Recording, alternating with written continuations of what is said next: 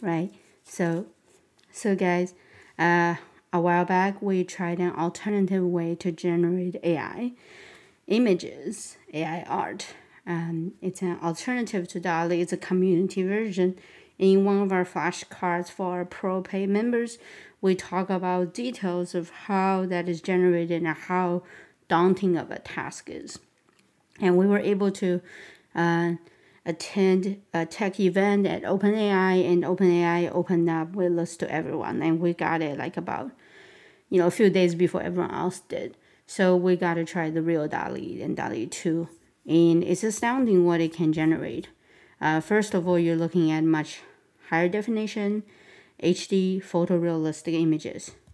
So we tried quite a few things, and it got really, really interesting. So I'm really excited to share with you today our interesting art that is generated by DALL-E 2.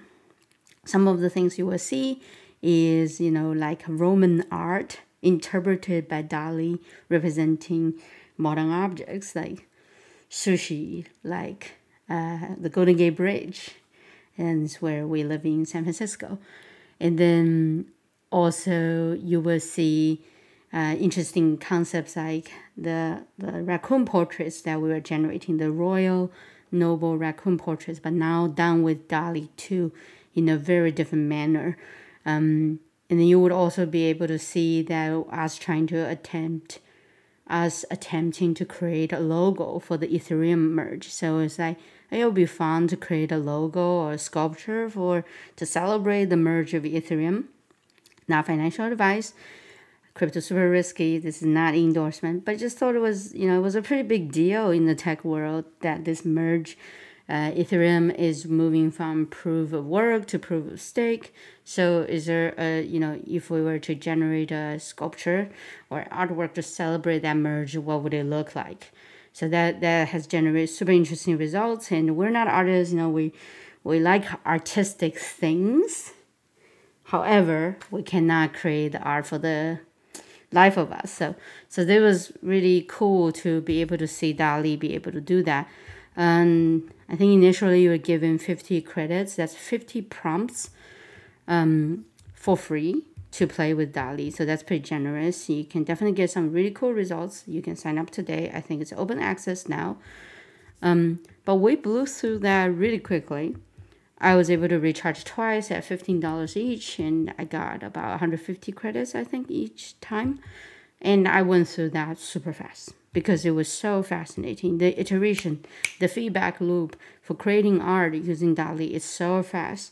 I think the DALL-E team made it very clear this is not to replace artists, but enable people who want to do art and very curious about art to be able to do art, right? So like it's kind of like us, like engineers who want to do something cool, but we don't have the time or the creativity or the medium and the skill to do that. So I thought it was really cool. First of all, with the raccoon portraits, we see photorealistic, almost sentimental, emotional portraits of the raccoon now.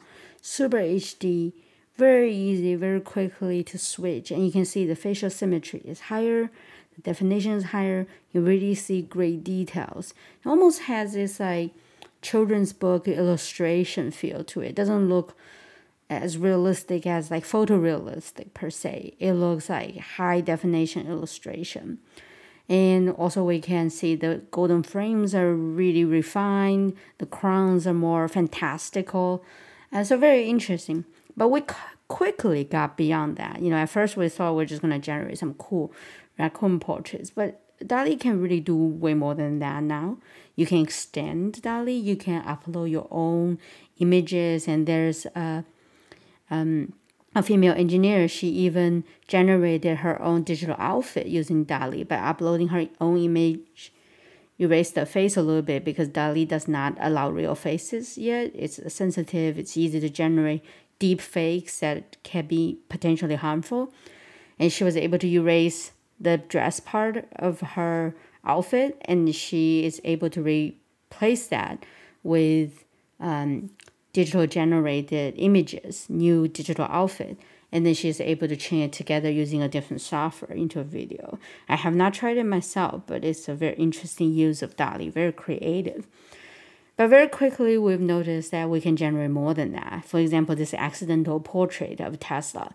We actually wanted the car, but turns out DALLE was paying attention to Tesla, the person, and there's like a Tesla generator, and you touch it, your hair goes up, and static shot, like it goes everywhere. Somehow I use that concept to generate this really cool portrait of Tesla.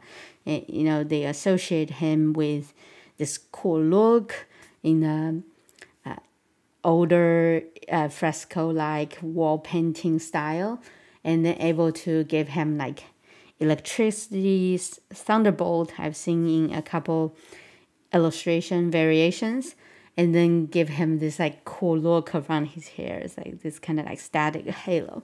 So very creative. It was definitely something I cannot come up with. Even as the person who wrote the prompt, the result definitely surprised me.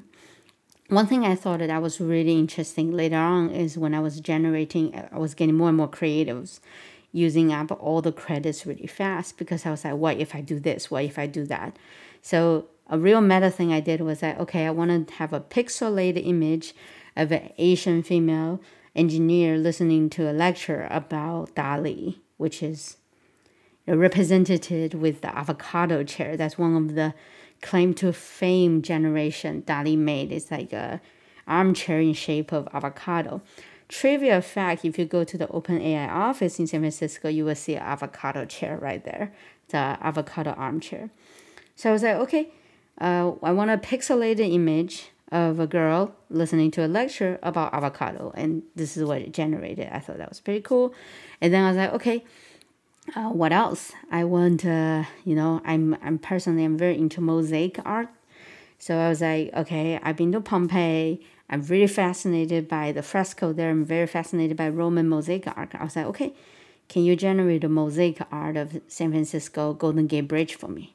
The result was really, really stunning.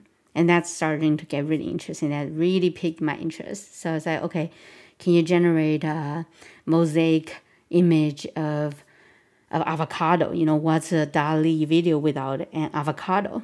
So that was really cool. And it had a nice shading, the color variation. I thought, wow, this is really cool.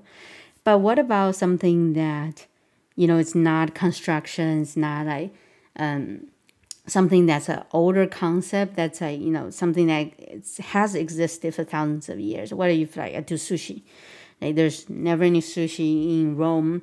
So what happens? Oh, and it's really cool. It generates this like fish that's more, I would associate with this kind of fish that looks like more like a mackerel, which would be eaten in Japan and in sushi, like maybe like a marinated version of it. And then it has a crab, like a soft shell crab like thing. And then it has a roll like sushi roll like thing. So of course it's never seen, there's no examples of sushi mosaic, but I thought that was very creative, right? It's very well done. So I was like, okay, I've seen these really beautiful frescoes in the museums of Pompeii, and when it was in Napoli, and when it was on display in San Francisco, I was like, okay, what if we do a fresco of San Francisco? It's kind of cool. You see the building are squarely kind of like Victorian, but without, like, only kept the boxy part without the ornate decoration. And you can see the Golden Gate Bridge starting to have a different look if it was a painting in Pompeii versus a mosaic in a Roman mosaic. And then I was like, okay, what if I do dim sum?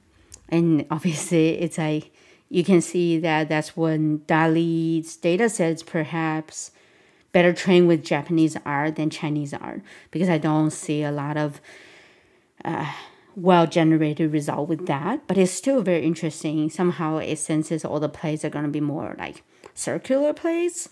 And, the dim sum menu down in Pompeii fresco wall mural style is kind of cool. It understands that dim sum is a bunch of small items, bite-sized dishes lined up together really nicely. Some of them are round, some of them are square.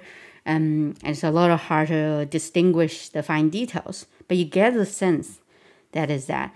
And also, I think I did Thai food. That was really interesting. You got like 2 Thai looking figures in the image, and the food, like you can see variations in the artwork. That food is more associated with Thai food than not.